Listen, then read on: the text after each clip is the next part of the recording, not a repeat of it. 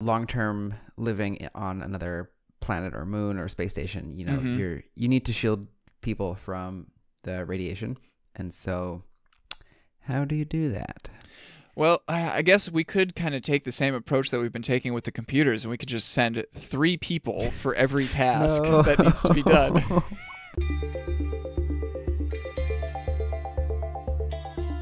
Welcome to The Extra Dimension, the show where we explore ways technology intersects with other parts of our lives, which we like to call the technological convergence. I am your host, Ian R. Buck, and today I am joined by Brian Mitchell so we can talk about space exploration, the past, present, the past, the present, and the future. Man, you took me out of my groove, man. Hey, I gotta make my presence known. Find the show notes for this episode of The Extra Dimension at thenexus.tv/TED44. All right, so Brian, we're doing this episode right now because we're at a very exciting time. This month marks the 50th anniversary of the Apollo 11 mission. It launched on July 16th, 1969, and they landed on the moon on July 20th. So yeah, this week is you're going to be seeing probably a lot of space-related news stuff going around and people remembering that program. In particular, Brian, this is one that you turned me on to. I've been really enjoying the BBC's 13 Minutes to the Moon podcast miniseries. Yeah, it's excellent. It's excellent. Like everything about it, man. Like all the way from the interviews, they went and grabbed audio footage from archived materials, and the score for that podcast is by Hans Zimmer. Like that never happens. Yeah, the production value is through the roof. It's a really good job. They've pulled out old interviews, voice actors reading from memoirs and other old materials. It's a really good series. It's not quite complete as we record this, but I think they'll probably finish it this week. I think they're going to be actually playing the raw audio from the 13 minutes that they went from orbiting and to landing on the moon. Nice. Yeah. And so there were a couple of things that really caught my attention in that miniseries.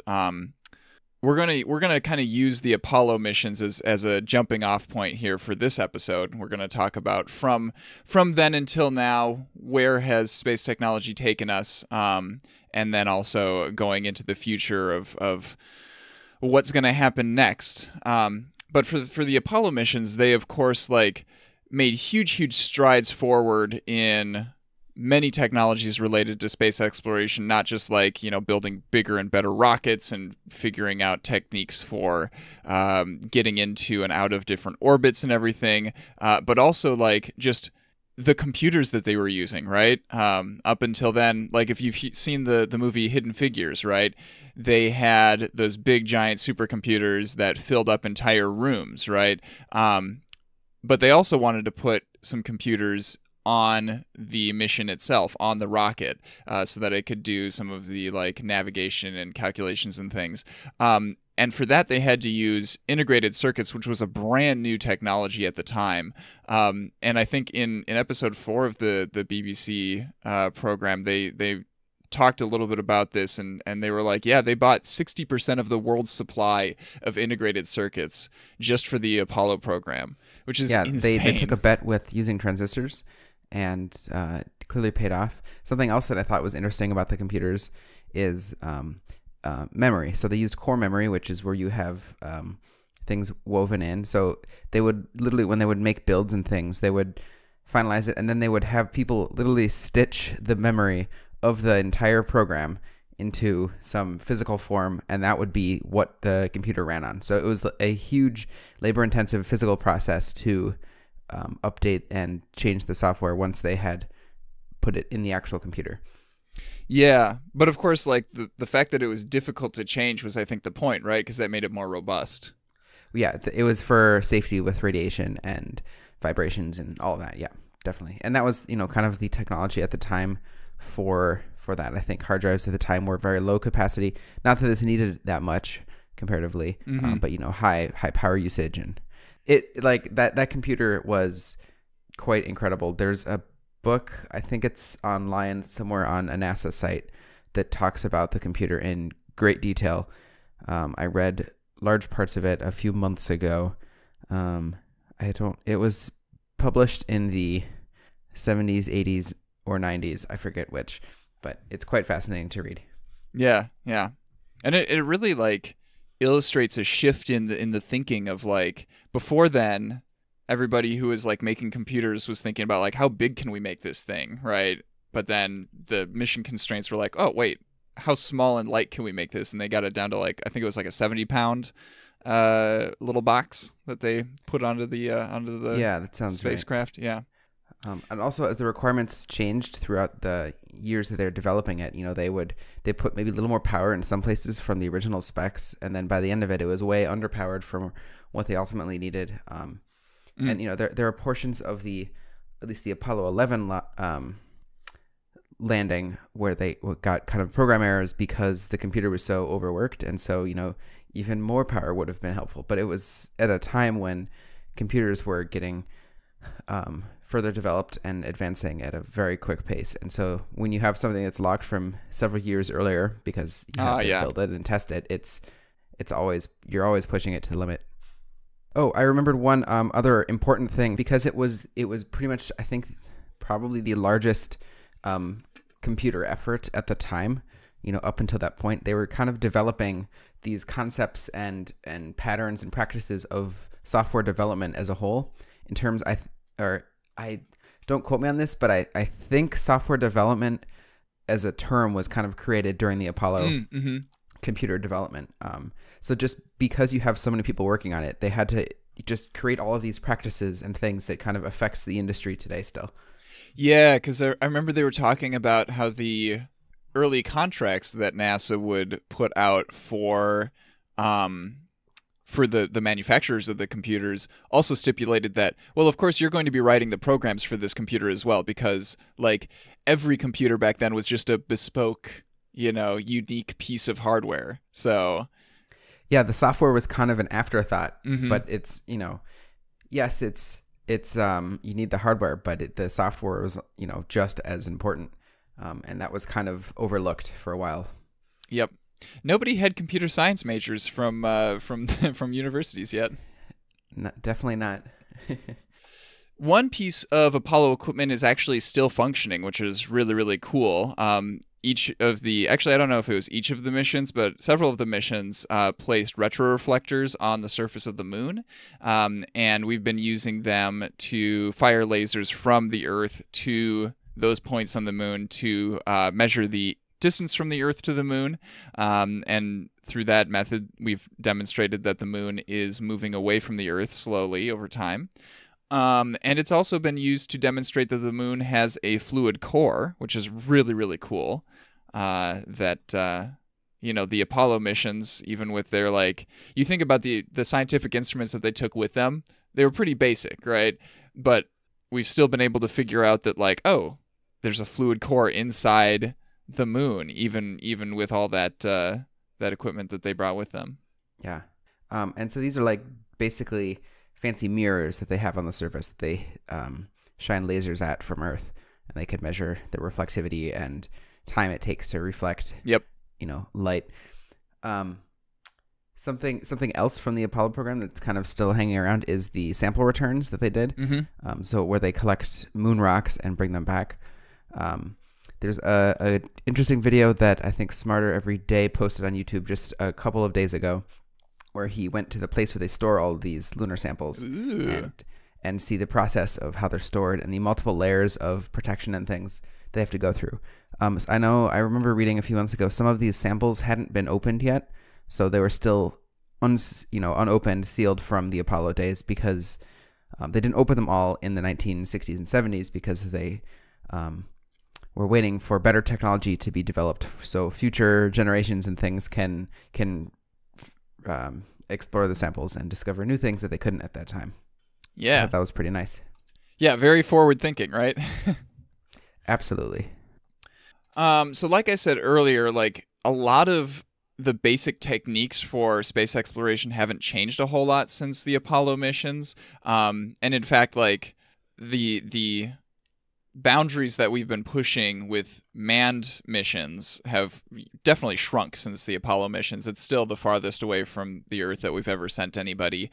Nowadays, almost all manned missions are just like low Earth orbit, going to the Space Center, the International Space Station, and doing experiments and stuff like that in microgravity.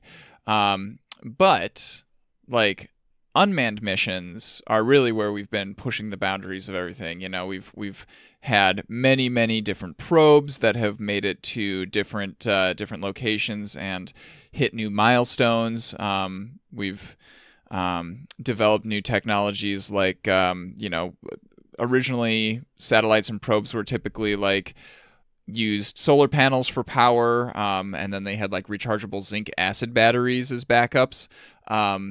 Pioneer 10, which was our first probe that visited Jupiter, and then it was the first one to visit the solar system. It also was the first to use a radioisotope thermonuclear generator for power when it got too far away from the sun to be able to recharge. And that's a technology that's still used today in deep space probes like that. Yeah, of course, the scientific instruments that we use have improved, and we've got better cameras now than we did back then. Yeah, I think you like to hear about the manned missions and how, oh no, we haven't left Earth's orbit in 50 years or something. But I think the unmanned missions are where we learn a ton. They're far less expensive and less risky, at least for loss of life and public perception of programs. And yeah, some tremendous things have been discovered through unmanned missions. The U.S. in particular is quite good at landing rovers on Mars. Yeah, like I think seriously, using a rocket-powered sky crane to like land a massive rover that previously, like they wouldn't have been able to do a traditional just like braking via the atmosphere and then landing with pillow cushioning and stuff like that. Well, they had one in the early 2000s that was inside an inflatable ball that bounced along the surface. Yeah. It's crazy. It's so fun to think about. And of course, like you said with the memory that they built for the computer on the Apollo missions, right? It had to be very robust. Nowadays, we've come up with a lot of methods for like shielding computers and correcting for errors. If some piece of radiation like flips a bit or whatever. We've come up with a lot of like software solutions for that kind of thing as well. Or more hardware too, where you have 3 computers and they all run the program at the same time until they get the same result. Because if something is flipped while you're computing it, you want to have it all agree, or you take the 2 that agree with each other. I know that's a practice that's done too. Yeah. But yeah. And we've also developed a lot of like methods for observing things in space without even leaving the ground, right? Like in recent history, within like the last 10 years, things that I could think of are like, okay, we've observed gravitational waves for the first time using giant like perpendicular sets of lasers, neutrino detection, and other like small particles have been detected by just like putting sensors deep underground where nothing else can reach them, and just waiting for a neutrino to interact with some piece of matter there in the detector. Recently, we've finally had an image of a black hole, which was created by combining many different telescopes from across the world into, and stitching those images together using software to create one cohesive image, and basically like emulating a telescope with a diameter the size of Earth, which is crazy. And using some machine learning and parts of artificial intelligence to kind of predict and project, possibilities based on the data, and then they kind of pick the ones that it looks how they would expect it. Yeah, it's super interesting. I think computation has excelled so much to where we are today that things are becoming more possible that just weren't, decades ago. And I mean, I think we'll always be saying that technology in the last X unit of time has progressed so much more than some year in the past, but it's true right now, so it's gonna be true forever, right? we're just gonna keep going and thinking, oh, we're so much better than we were then. So speaking of where we're at right now, let's talk some more about the present of space exploration. Of course, we've had lots and lots of technologies that we use here on Earth as everyday consumers that were developed by NASA or by their contractors, for space missions. So things that you may never even have considered, like LEDs, artificial limbs, anti-icing systems on airplanes, groove cutting in concrete to increase traction. Here's a really crazy one that I had no idea about. Apparently, there are companies that are using surplus rocket fuel from NASA. They're using that rocket fuel in flares to destroy landmines without detonating them. Wow. That's awesome. That's like the most bonkers concept that I've ever heard of. Like, okay, we're going to prevent an explosion by just firing a rocket at it. Okay. Huh. Fire-resistant materials that are used in building construction and firefighter equipment. Here's one that you've probably heard of: memory foam, right? Tempur-Pedic loves to advertise that, hey, this was developed by NASA. You should use this product. Yep. Yeah, freeze-drying food, better solar panels, right? Early Internet of Things devices. I saw like an article from NASA from back in 2005 where they were talking about like, hey, we've developed this like combo refrigerator oven thing that you can control over the internet. And the reason it had to be a combo device was because like I think there wasn't really a good way to get food from the refrigerator into an oven. So the refrigerator was also an oven. The only way that you can. Right, yeah. Bowflex, apparently. I don't know much about that. What is that? It's like, the working out like instead of like lifting weights, it's like you're pulling tension on a piece of metal that's like a bow. Yeah. And then of course like countless pieces of software that I'm sure have made their way into the technology stacks that we use in our everyday lives. There's also a lot of technologies that are used in like healthcare situations that were developed by NASA, and not all of them were developed by NASA for keeping astronauts alive, right? So there's a material that NASA developed in order to be able to get a better seal in sample containers. Is now being used for stitches inside bodies, of surgery patients, so that they don't have to like open up those surgery patients again to remove the stitches later. Artificial heart pumps that were originally designed to be like fuel pumps for rocket engines.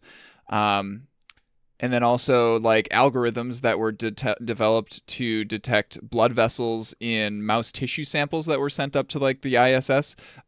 Those are now being used to detect cancer, which I think that's the same algorithm that Google was showing off at like Google I/O for the last couple of years. So I think that's the commercial application of that one. Yeah. So many technologies have come out of NASA. So many. And that's why we should give them more than like 0.5% of the federal budget, if you ask me. Yeah. I think NASA's site said over 2,000 things had been spun off since 1976. So yep. Lots of inventions.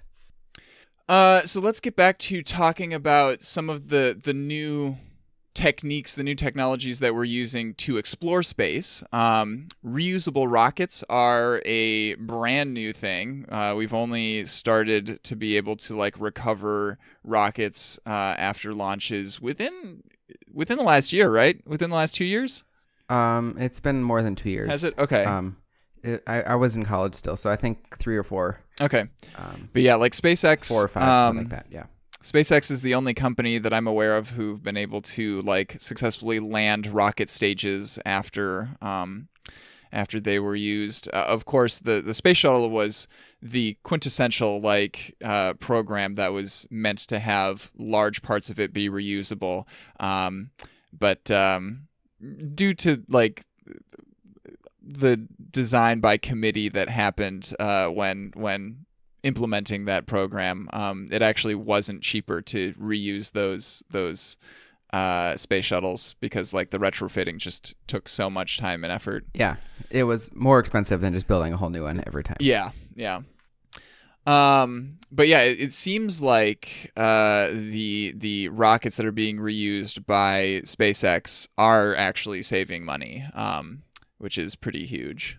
And that's a big part of what has made launching small satellites become more and more affordable, right? So now we can have little CubeSats and nanosats that smaller companies can launch for whatever purposes they need them for, which is pretty neat. Yeah, it really lowers the barrier to entry, so someone can spend a dozen or $2 million on a CubeSat instead of hundreds of millions, and they're exclusive or large parts of a single rocket launch, and so it really lowers the cost. It lets institutions like maybe even schools or something send satellites up to orbit Earth.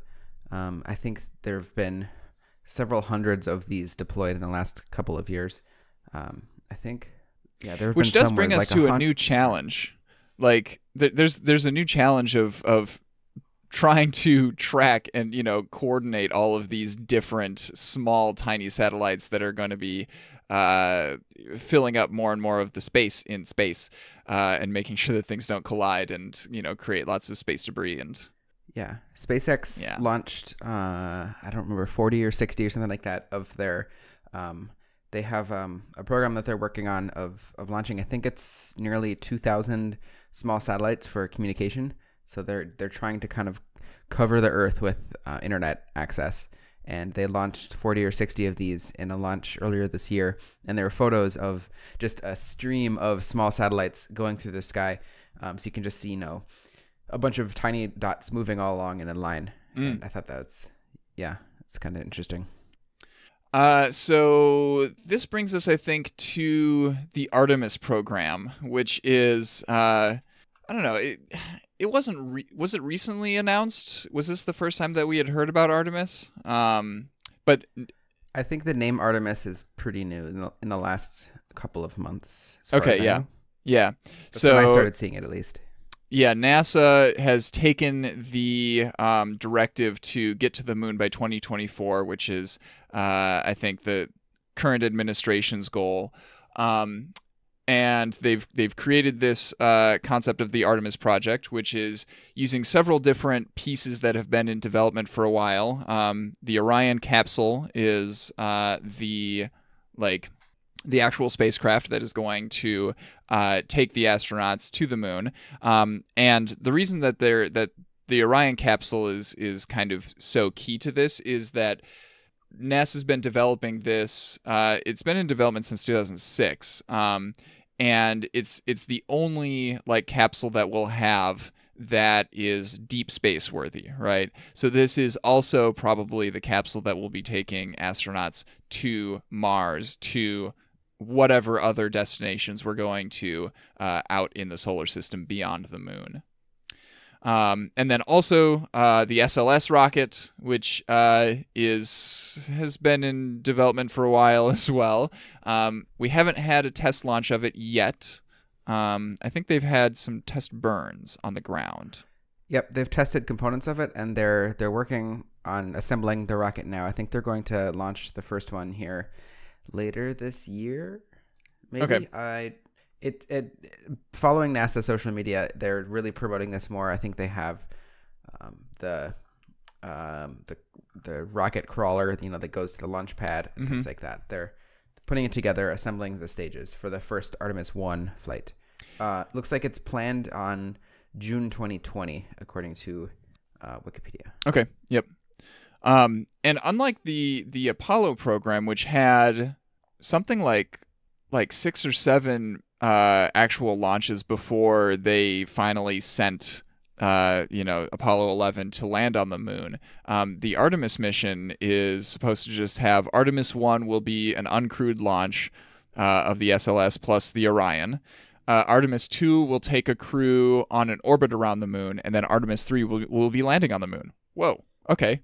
It's extremely aggressive, I think. Mm-hmm. The Apollo missions and the Saturn V rocket, there was a couple different variations of the Saturn rocket before the Saturn V that they did some tests with. I think it was Apollo 10, was it? Or maybe Apollo 9 that was very aggressive in terms of tons and tons of new things that were happening. So like the first time they launched on the big thing, they went to the moon and orbited it, and they tested docking and just tons of new things, and it happened to work out, so they continued on and then went to Apollo 11. Yeah, I think a lot has to go right for this aggressive timeline to work out. Yeah. And I think what you were referring to, I think that was Apollo 8, which was the first crewed mission after the fire on the launch pad that claimed the lives of the 3 astronauts during Apollo 5 or 6, something like that. Yes, yeah, that sounds correct. Yep. Another key part of the Artemis missions that we haven't mentioned yet is the Gateway. So this is a space station that they are planning on launching in 2 different pieces aboard commercial rockets, and they will have that in place by 2024. The reason that the Gateway is so important is because partially because of the weight of the Orion capsule. The SLS rocket, the propulsion systems that they're planning on using for Artemis, don't have enough thrust to get Orion from its trans-lunar orbit into low lunar orbit and then down onto the surface, right? So the plan is to launch from Earth, get to the orbit where the Gateway will be around the moon, and then from the Gateway they'll transition into whatever landing craft they'll be using, and they'll go from there down to the moon, and then from the moon back up to Gateway. So it should take a lot less energy, a lot less fuel overall. Yep. So the Apollo program had basically 2 vehicles, right? So the lunar ascent module and the other one, I forget what it was called. But basically, the third stage of the Saturn V would launch them towards the moon, and then they would kind of take out the lunar descent module and spin it around and dock it into the other one, and then that would go towards the moon. I think that was the command module. Command module. Thank you. So then the lunar one would go down towards the moon and then back up. So it was kind of a single-use vehicle. Half of it was left on the surface of the moon, and those are still there today. And so they're very much one use, kind of a throw it away kind of a thing. And so having one vehicle that can go from Earth through deep space into and landing on the moon is pretty much too much for one vehicle. So a space station is kind of a hub, so you can reuse portions to go back and forth from the moon and Earth, and then maybe I don't know if they're going to be reusable. I'm not sure of the ones that will go from the lunar station down to the surface. But also having a space station orbiting means they can get there and then decide where they want to land. It gives them more flexibility without having to do it all the way from the launch. Yeah. And the lander that they're going to be using for Artemis has not actually been contracted yet, but it sounds like NASA is giving their industry partners a lot more leeway on the design of it than they typically do. So we'll see what they come up with. Yeah, I think that's going to be because it hasn't really started yet, I think that's going to be the deciding factor of if we're going to actually land on the moon by 2024 or not, from what I've heard. Things that NASA's going to need, they're going to need a lot more money. They're going to need $6 billion to $8 billion more than what their ordinary budget is, and that money has not materialized yet. I know there's been talks of what, a $1.6 billion down payment is what they're calling it. Just to like give NASA this money right now, and then in the future budgets, like build it into each year. And of course, there's a lot of uncertainty about what will happen as a result of the 2020 election, right? If a Democrat is elected, they may want to distance themselves from Trump's space initiatives, right? I think Mars was more of the focus back during the Obama administration. Now we've got it's flip-flopped a lot between yeah, Bush and Obama, and now Trump. Yeah. Seriously, people just let NASA do its thing. NASA, in theory, NASA are the ones that know what they're doing. Yeah, but that the administrator changes usually with the different administrations. Yeah. Frustrating. Speaking of disagreements about what we should be doing, Buzz Aldrin has started championing an alternative plan to what Artemis is proposing. He's talking about building something similar to the Gateway space station, but building it in low Earth orbit instead of low lunar orbit, which would give several advantages. One, it can be used to stage missions to all sorts of destinations, not just the moon, right? So if you're going to Mars, like launching and boosting yourself to translunar orbit is kind of silly. Like there's no real reason to be doing that. Missions will be able to fly in already existing or soon to exist rockets, right? A lot of commercial rockets like the Falcon Heavy, New Glenn, Vulcan, instead of the expensive and expendable SLS, right? Which is still in development, and we don't really know what it's going to be like. If we have it in low Earth orbit, then it'll be much easier to have modules added onto this space station that will be available for commercial use, which would also help NASA to recoup some of the costs of maintaining this space station. And then from low Earth orbit, the concept would be using like a tug, which is an adorable name for it, I think. So this is like a booster that goes up into space. It's launched, at some point, but then never comes back down to Earth, and it just pulls things. It transports our capsules from this space station in low Earth orbit to lunar orbit, and then it would be refueled with fuel brought up from Earth in commercial rockets.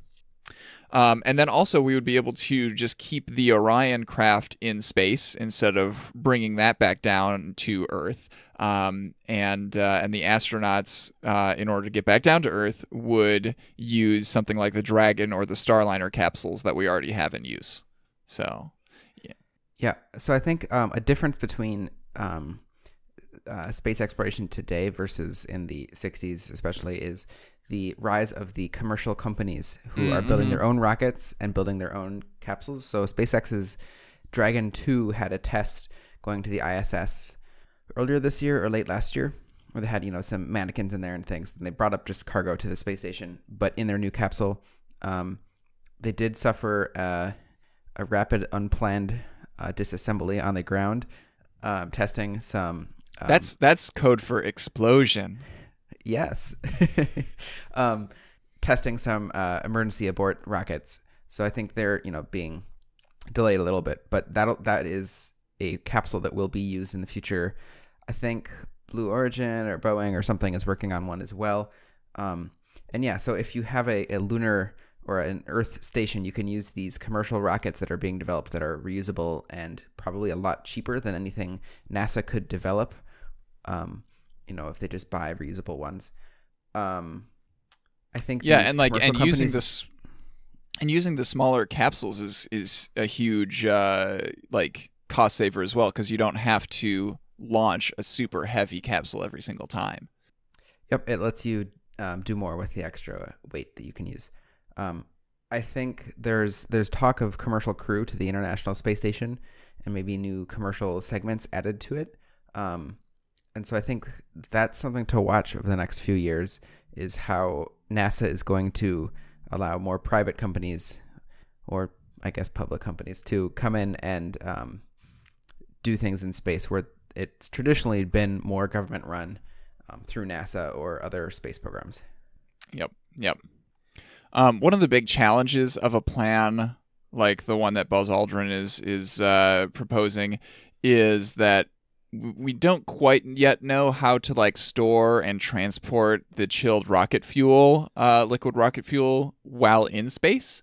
So that's a thing that needs to be developed. And somebody, I don't know who it was, who's an expert in that field, was talking about that. If NASA funds this development, then it should be doable in about 5 years. And I forget what the price tag was on that. Yeah, I know SpaceX has talked about with their big Falcon rocket, because SpaceX would like to go to Mars as well. And so they have plans for fueling in low Earth orbit. And so I think other companies are working on this too. I'm curious how that will play a part, and if they can come together and share technology or buy things from each other. I don't know. Yeah. We definitely want to at least have all of the docking clamps be compatible with each other, right? Absolutely. I think there are standards for that now. Yes. And yeah, it's kind of like, it sounds like a great idea, but it is probably going to be kind of hard to kill the momentum of the current Artemis plans, especially since like the SLS itself is, politically in a very good place because NASA has spread the supply chain across all 50 states, and so like it has broad support in Congress because this program is employing people in many different constituencies. So that was a politically savvy move by whoever it was who set up the SLS program. Now the SLS also is quite delayed and very expensive, and so I think some would argue that using a commercial rocket would be a better cost savings in the end. And just stopping development of the SLS. And you kind of see NASA admitting to that a little bit because they have plans to send some of these things to the moon on commercial rockets. So it's kind of a wishy-washy situation, I think. Next, we're going to talk about the future of space exploration. But before we do, I'd like you to hear about another podcast that you might be interested in. We've made difficult decisions. And there are still more ahead of us. 2 people aren't enough to save the galaxy. We need the toughest, smartest, deadliest allies. We need you. We need you to join us. And listen to Reignite, a certain point of view podcast about storytelling, love, and Mass Effect. Join us every other Thursday as we fight for the fate of an entire galaxy. You can find us everywhere you get your podcasts. Or at certainpov.com/reignite. We're counting on you. We should go. So I think this brings us to the future. So much like what I was talking about with technologies that we currently use that were developed by NASA, there are a few like recently developed technologies that have not yet made their way to the rest of us, but probably definitely will in the near future. They are developing new ways of like new detection systems like MIDAR, which is multispectral imaging detection and active reflectance. It'll be cool to see where that goes because that's using light to detect stuff even underwater, which was previously, I think, not really feasible. We've got new propeller blade shapes that incorporate different kinds of twists to make them more efficient and quieter. So those will probably come into play in like wind turbines and stuff like that right here on Earth. New tire materials that use shape memory alloys as load-bearing components so that you don't have to use like, a tire that's inflated with air pressure and it's still lightweight, which is typically the drawback for solid tires. Yeah, tires, I'll just say, are something that NASA spent a lot of time on between the Mars rovers and the car rover that they had on the moon during the Apollo missions. I've seen several videos on YouTube about the wheels that they designed. You know, they're metal, they're not rubber, there's nothing inflated in them, and they kind of have to form and change their shape over the rocky surface a little bit more. And the Mars rovers are more, I think they're aluminum wheels for the weight, but you have problems with them tearing and puncturing holes and things. And so wheels are difficult. That is, I think there's been a couple of rovers that have their mission basically ended because they got stuck, and then well, we're doing all the science in this location now instead of continuing on. So yeah. Yep. Battery management systems that can detect individual bad cells within a battery pack and then compensate for them to extend a battery life. That's going to be huge in commercial electronics, I'm sure. Yeah, definitely. Software systems, algorithms for UAVs called Safe to Ditch that detects if there's an unexpected critical flight issue, then it can land in a way that minimizes risk to people and property, which is probably not something that they're going to have to worry about while space exploring, right? If you're crash landing on a foreign planet, you don't really have to worry about running into a building. But it's cool that they're developing that for drones here on Earth. Yeah. And then new techniques for folding and packing solar sails, which brings me to a recent launch here in summer of 2019. The Planetary Society, which is an organization that was founded by Carl Sagan. The current CEO is Bill Nye, so they've got some big names behind that organization. They launched a solar sail, which is it's this big. I think it's 4 meters by 5 meters. That's the size it's gonna be when they unfold it.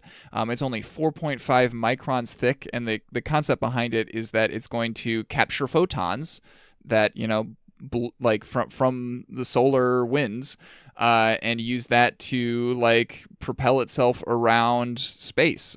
So very, very efficient in terms of how much energy it has to output in order to get places.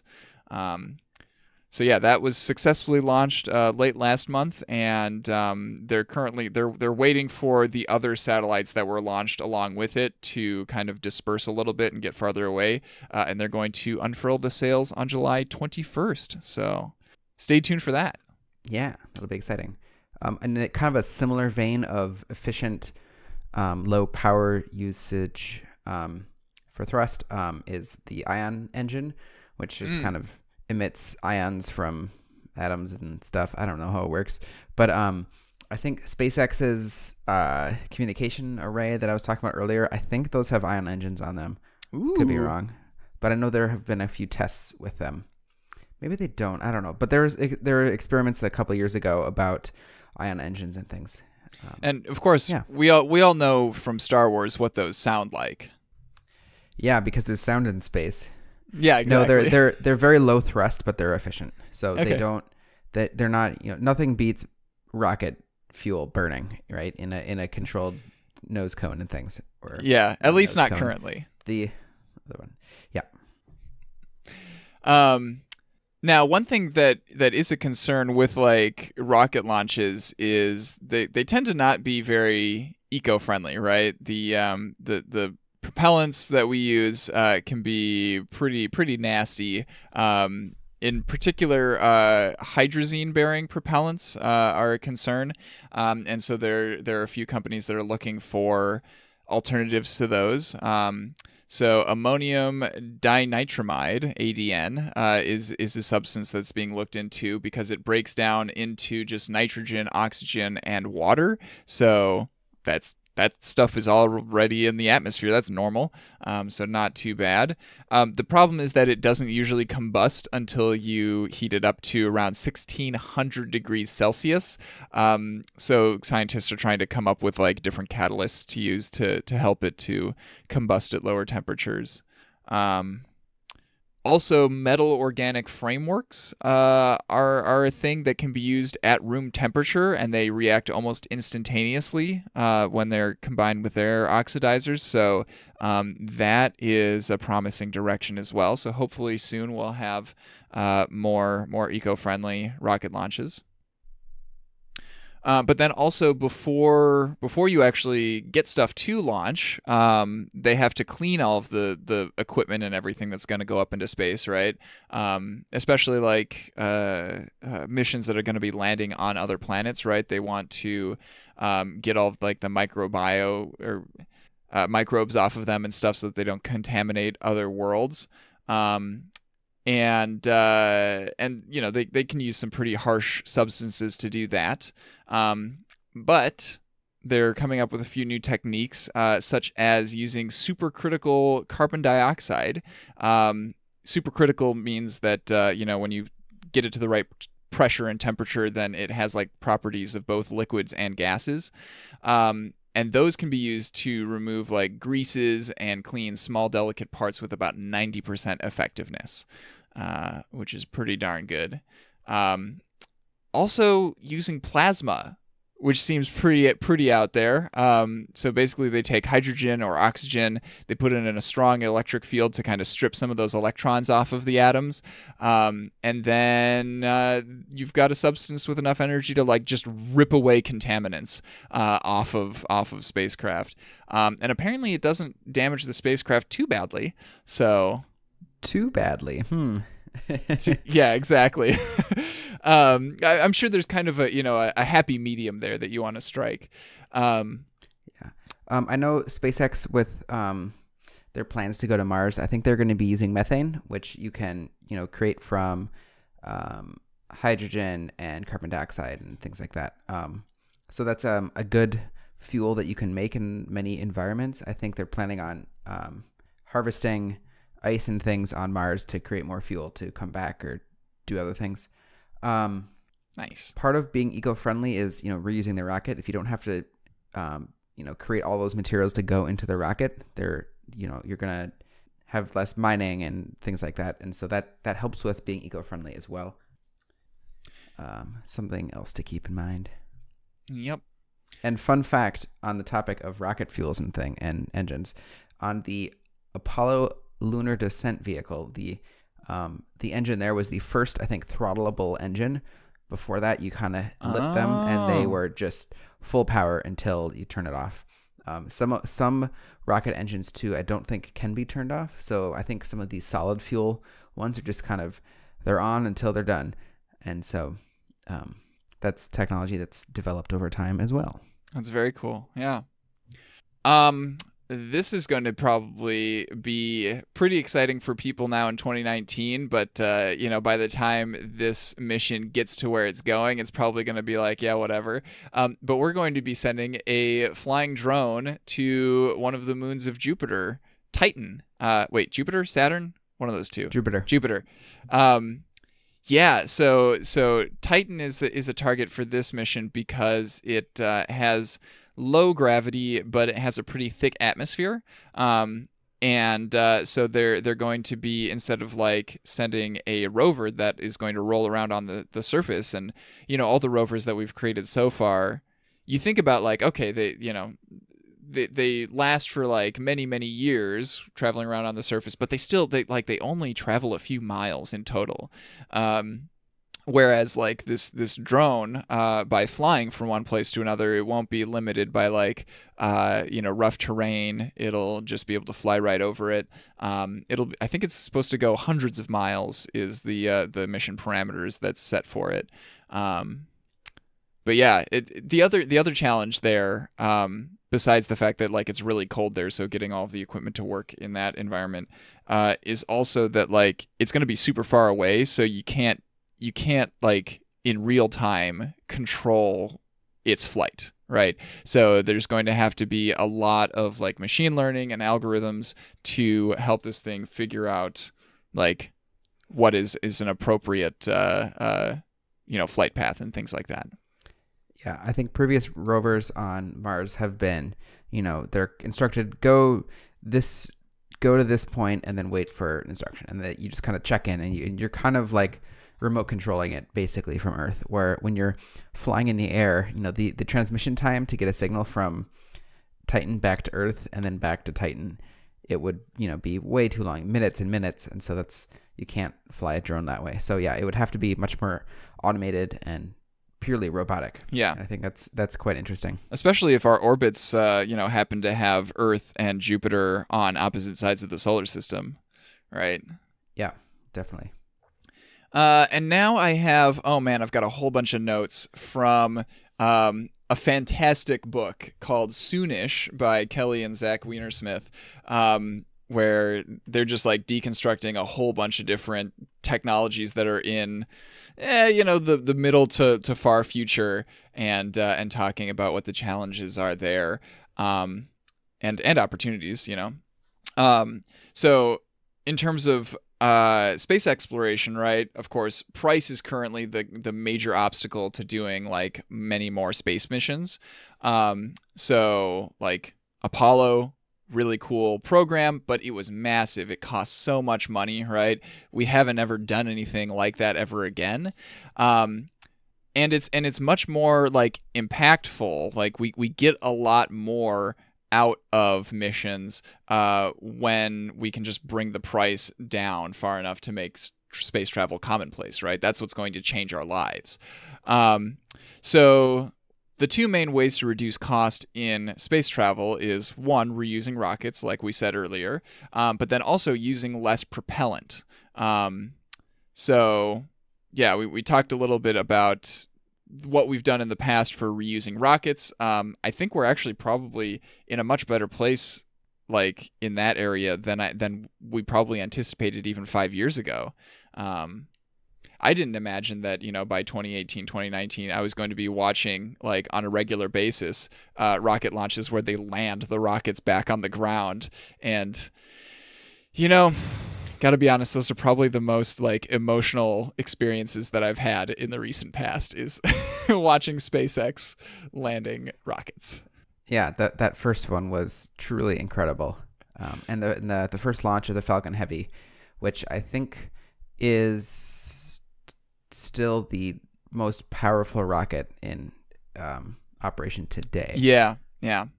And the funny thing about that launch is that, like, I watched it the morning after, so I already knew that they successfully landed those two boosters.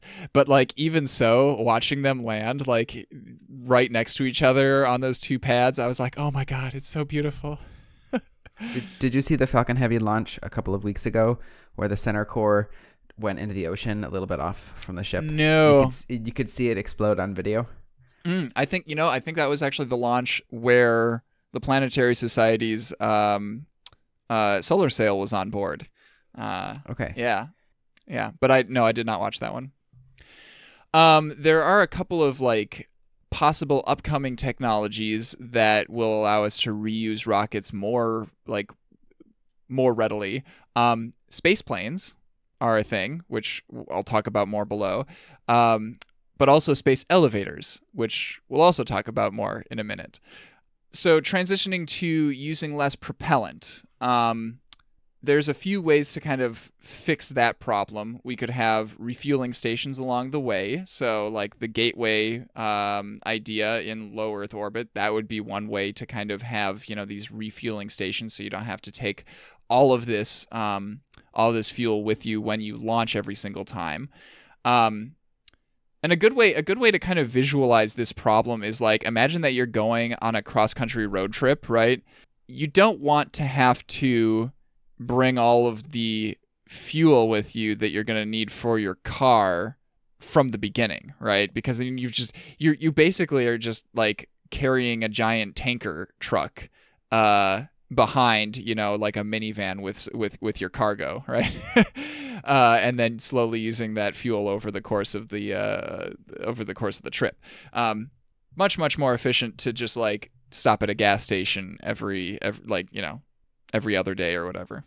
I don't know how much. And the reason rockets are so big and things today is because, well, yes, you have your payload at the top of the rocket, but the vast majority of the weight that you're launching is fuel to let you launch. And so if you can reduce the amount that you need that really can help with making smaller rockets, and which are far cheaper. Yep. Space guns are an idea. Unfortunately, with space guns, which is exactly what it sounds like, right? It's a giant gun that just shoots stuff into space.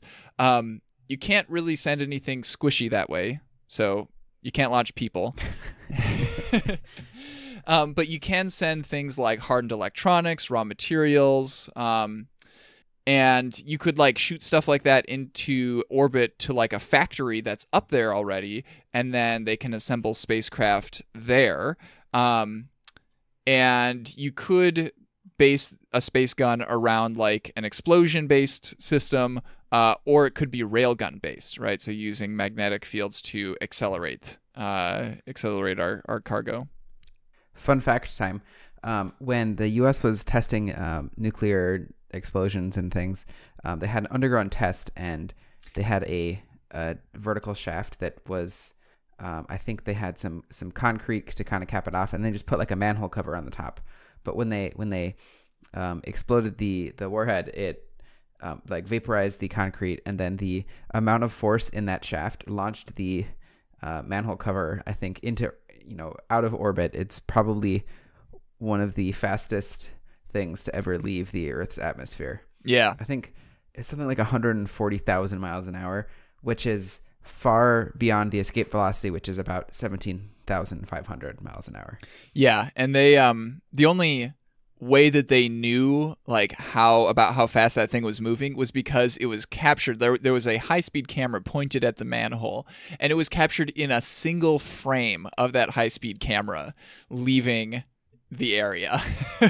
Yeah, and so based on the assumptions of the theoretical slowest it could have been traveling, based on it being in 1,000th of a second. Yeah. Yep. We could also use lasers. So you point lasers from the ground at the bottom of your spaceship to superheat the air behind the spacecraft, which helps accelerate it forward. So basically that's like, it's still a traditional rocket system, right? But the hotter you can get the fuel that's being ejected from the back of the rocket, the more acceleration you get. So just using like extra energy from ground-based lasers to help boost that.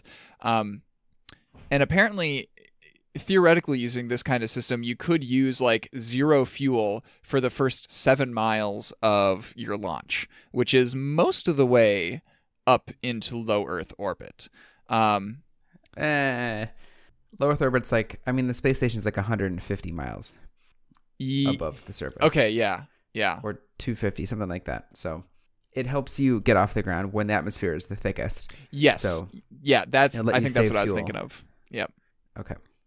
And then you can also use lasers to make the air in front of the rocket less dense, which would reduce drag. So that, of course, is something that you wouldn't be using when traveling around through space, but for the launch itself could be useful.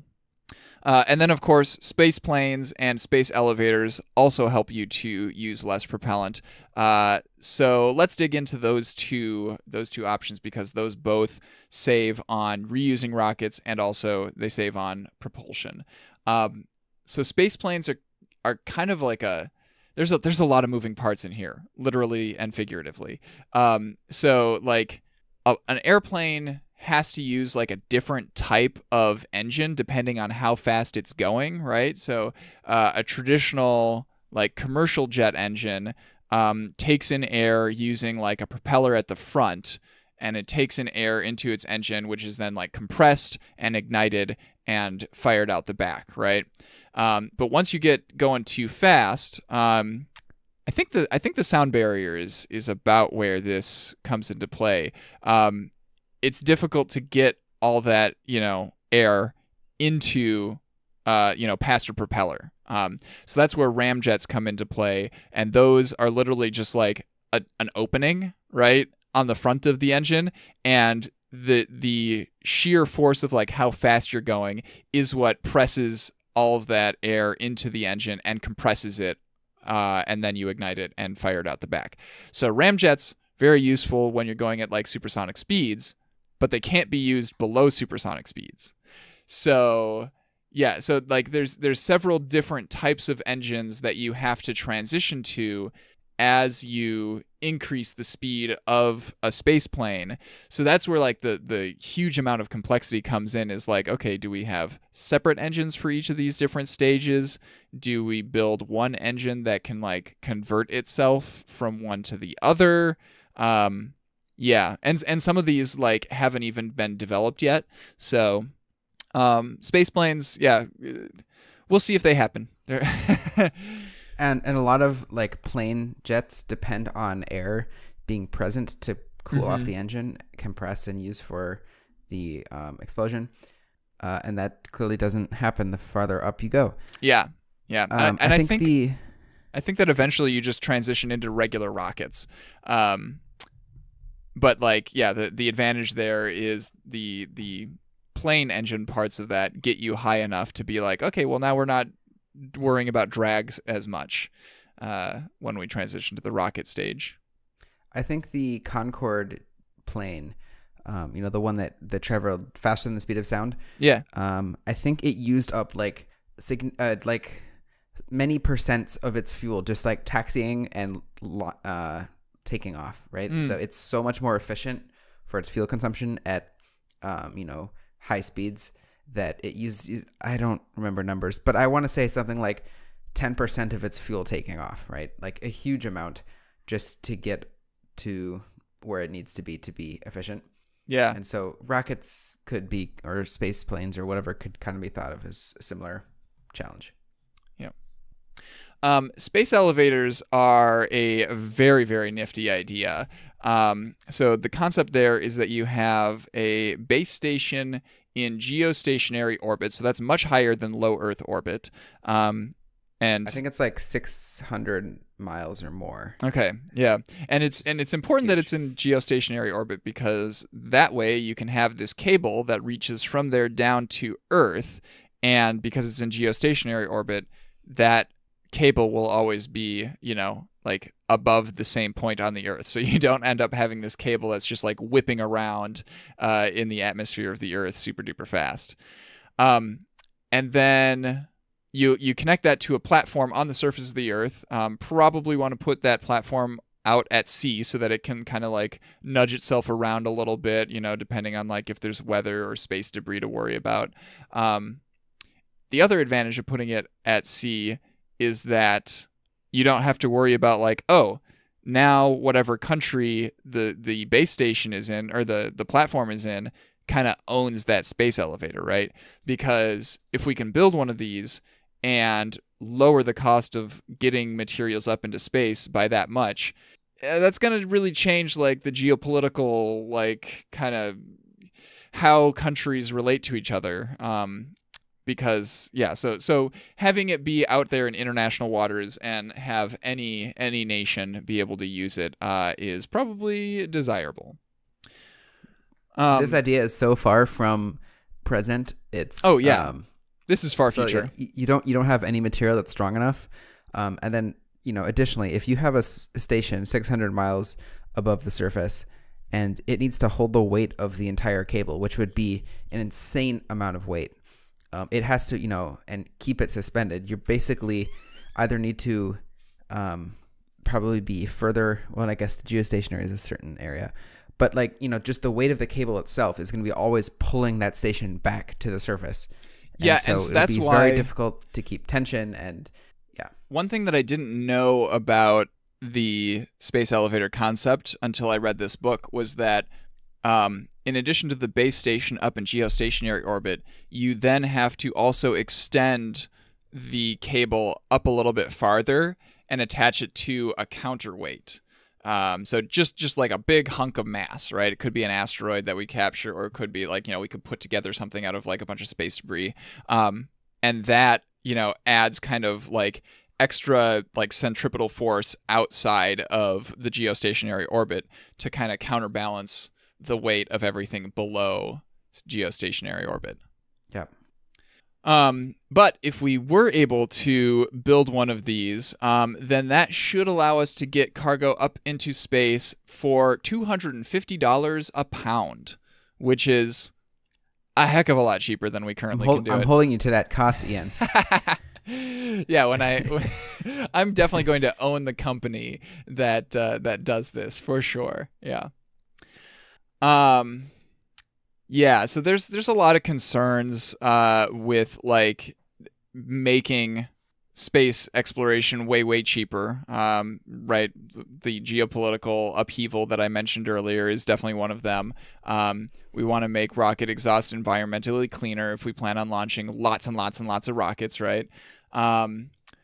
Space junk buildup, definitely a concern.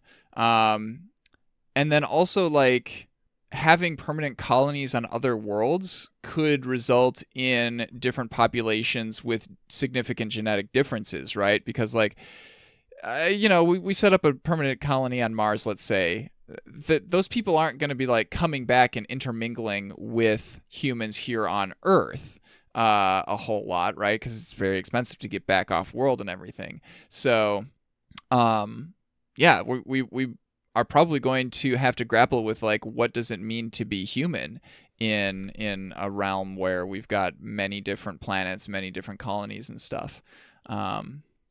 This is a topic that fascinates me quite a lot. It's the problems that science fiction has been asking for years and years and years and years, right? How do people react when they're on a new world in a smaller group of people? How do their bodies change? Mm-hmm. What are the political and economic and what are the people problems and differences that'll happen because of that? Yeah. So yeah, in the meantime, as we build up to that kind of society, we're going to have like lots of big space stations. Things here on Earth will benefit a lot, right? Because we'll have better satellite systems, better communications, GPS, whatever other technologies like, are developed for space exploration. I'm sure we'll have applications here on Earth. We might be able to mitigate global climate change by constructing a giant screen in space to block sunlight. Space tourism is going to be a thing. And also, here's a very interesting thing that I hadn't really thought of before, but like currently, because space exploration is so expensive, we only have like big public sector government, entities that are doing it, right? And those are very risk averse, right? So during the, Apollo program and everything, right? When they lost 3 astronauts, like that was a huge deal. And they had to change everything about their like operating procedures to make sure that they didn't lose anybody else during these missions. Once we have like commercial entities and, just private businesses going up into space, like losing people is still going to be a bad thing. But, it's not like everybody here on Earth gets all up in a frenzy because some, fishers out in waters around Alaska, right, drowned. It's a thing that is rather risky, and we all just kind of, have accepted that. So that's something that we're going to have to accept about space exploration as well. Devaluing human life. Yeah. I mean, people die. It's a thing that happens. Yeah. Yeah, there'll be risks, that's for sure. Yeah. And that's something that I think, science fiction deals with a lot as well. Like when I was watching The Expanse, I was really struck by like, oh yeah, like these people are just treated like crap. And hopefully we can avoid, things getting quite that bad.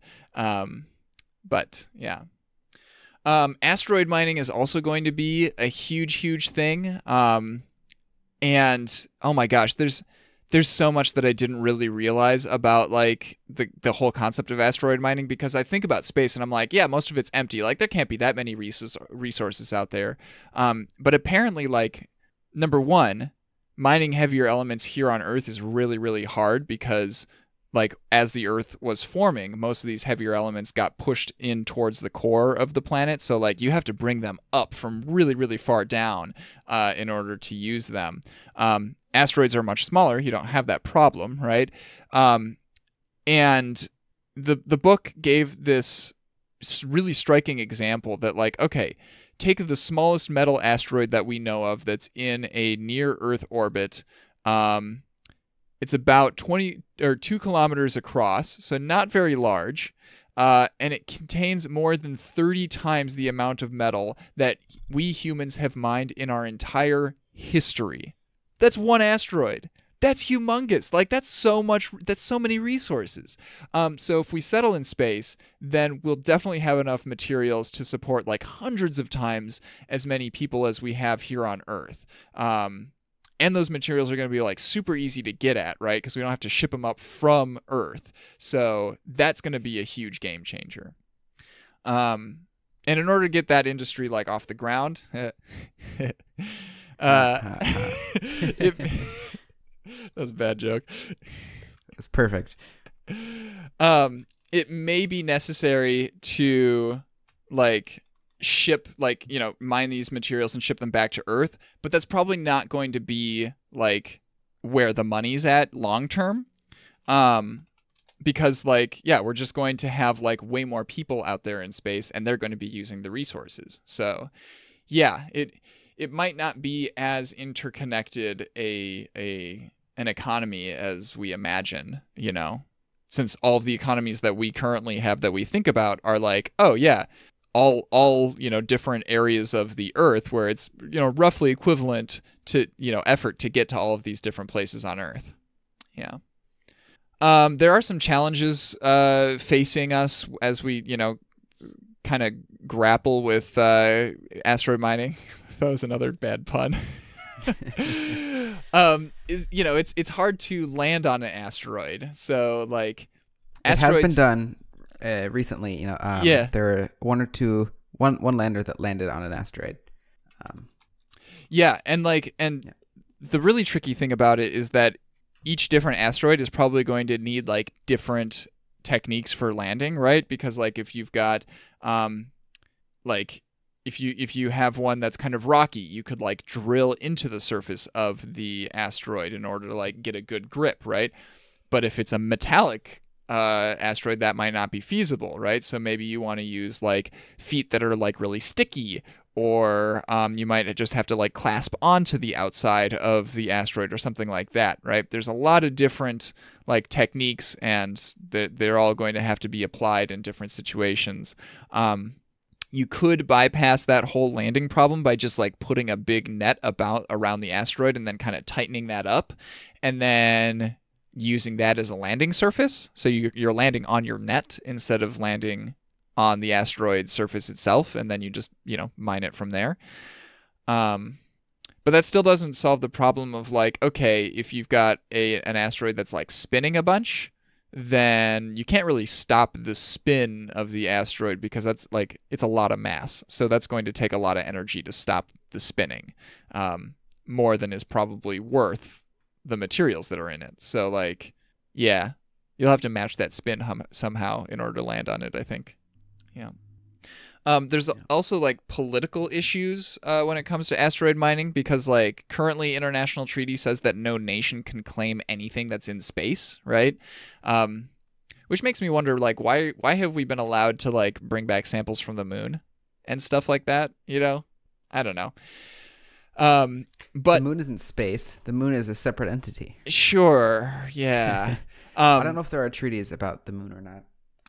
I think sure. I would suspect that space treaties cover the moon. Yeah. But yeah, so like even though no nation can claim anything that's in space, the U.S. has recently passed a law saying that individual American citizens can claim space resources that they grab. So it's going to be a Wild West situation. And companies are individual Americans, right? As we all know from Citizens United. Thank you very much. Yes.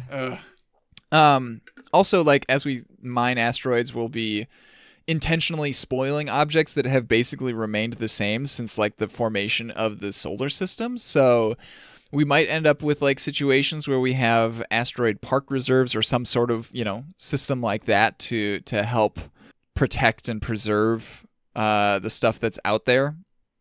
And then also another concern that was brought up is that if as we reduce the cost for doing all of this stuff, then lots more people will have the ability to like do crazy things like redirect asteroids towards targets on Earth or stuff like that, right? And I mean, I'm not super duper worried about that kind of thing, me personally, because as more and more people get the ability to do that, also more and more people get the ability to prevent things like that from happening. So I think it's just, everybody's power is going to increase, which, should stay balanced. Sounds like a lot of science fiction to me, but we'll see what happens. That drives a lot of discovery and technology. Yeah. And then also finally, we're going to be developing new ways for shielding for long missions, right? I think that's not really a system that we've put in place yet. You could armor like the entire ship with lead, but that's very heavy, so that would add a lot to the launch cost. You could just armor like a small room within a spaceship, like a panic room, so that if they know that a solar flare or something is approaching, then they can go in there, and then just deal with the fact that like, oh, we're just going to have normal amounts of radiation hitting us at all other times. Or, and this is one that I'm very interested in, we could line the outside of a ship with the water that they're bringing with them anyway for the astronauts to consume. So I think that should be pretty cool. Yeah, it's definitely a tricky problem that's going to have to be solved at some point. And I mean, even with long-term living on another planet or moon or space station, you need to shield people from the radiation. And so how do you do that? Well, I guess we could kind of take the same approach that we've been taking with the computers, and we could just send 3 people for every task that needs to be done. Yeah, until 2 of them dies and there's only 1 left. Jeez. Yeah, I think SpaceX and the BFR rocket, that's redundant. The BFR, I want to say they talked about using water in the walls. I don't remember how the ISS does it. I know they have, I think, some more hardened capsules. I'm not sure if that's for like micrometeorites or space junk, or if that's for radiation. But okay, yeah, certainly they have some processes in place for solar flares and other events like that. So, I'm not entirely sure if BFR rocket is actually redundant, because I don't think that SpaceX has ever publicly stated what BFR stands for. Big Falcon rocket is what I've heard the latest. Yeah, totally. All right. So I think that's a pretty comprehensive discussion of space exploration over the years, where we've been, where we're at, and where we're going. Brian, did you have anything else significant that you wanted to add? If you enjoy this podcast, I cannot recommend the podcast Liftoff enough. I think it's you can find it at relay.fm/liftoff. It's a great every other week. Jason Snell and Mike, not Mike Hurley. He's also cool. He's part of Relay FM. And Stephen Hackett go over news and events that have happened in the world of space in the last or previous 2 weeks. So that's where I get most of my space news from, and it's really an excellent podcast. Yeah, same. You turned me on to that podcast, and I highly recommend it as well. So, Brian, where can people find you on the internet? You can find me on my website, which is brianm.me, or on Twitter at brianmitchL. And I am Ian R. Buck. You can find me on Twitter as Ian R. Buck. And this episode of The Extra Dimension has been a production of the Nexus TV. We are a network of technology-focused podcasts. You can find all of our shows at thenexus.tv. This episode is released under a Creative Commons Attribution license, so feel free to use any part of it as you see fit, as long as you link back to the original page, which was thenexus.tv/TED44. If you want to discuss this episode with other listeners, please head over to our subreddit at reddit.com/r/thenexustv. And if you have ideas for other topics that we can discuss here on the Extra Dimension, please let us know. I can tell you already that next month we're going to be discussing bike riding as a daily form of transportation, because I have finally spent a full year doing that. So I've got a lot of thoughts and a lot of experience with it now.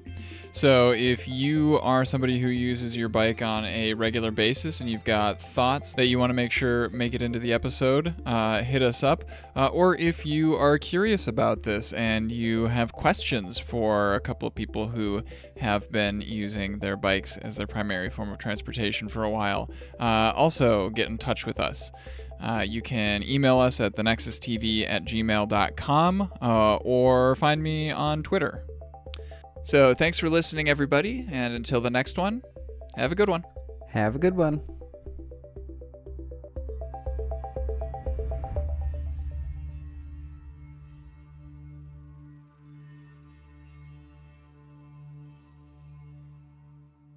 The Nexus The Nexus TV. podcasts from the Technological Convergence.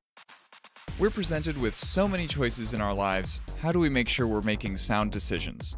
By getting a second opinion from an informed source, of course. Lucky for you, the hosts from across the Nexus use lots of hardware, software, and media, and analyze them on our show, Second Opinion. From reviewing the latest phones and laptops to pitting apps against each other, we've got you covered. Find us on our website, thenexus.tv, or by searching for Second Opinion reviews in your favorite podcast player.